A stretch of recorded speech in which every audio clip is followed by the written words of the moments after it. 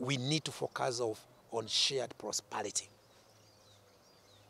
Going forward, this thing has been attempted many times. There has been attempts to reconcile this nation into the future, but it has always been short-lived.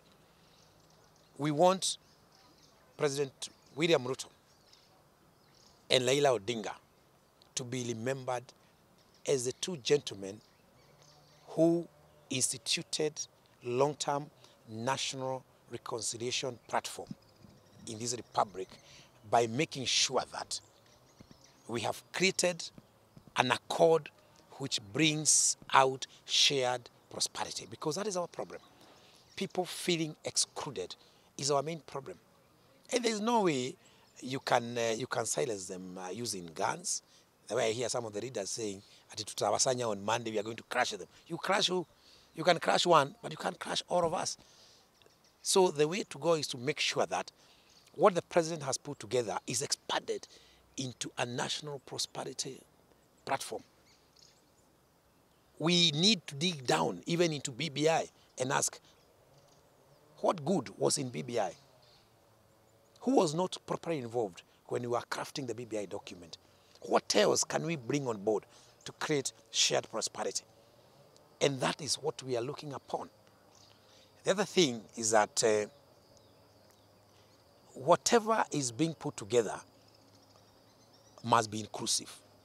We must use the principle of inclusivity. We don't want 2 people or 3 people to sit together and say, this is the direction which Kenya should take. No.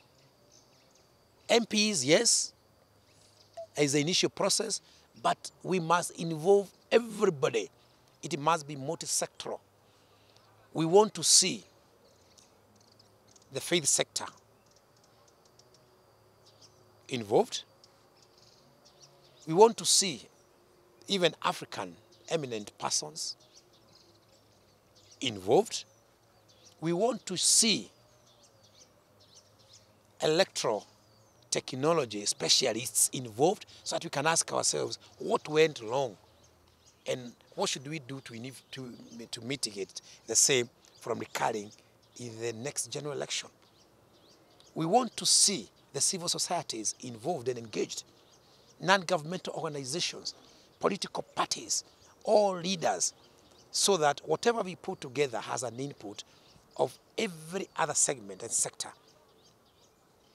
within and without Kenya. That's the only way we are going to come up with a document, an accord which is sustainable into the future.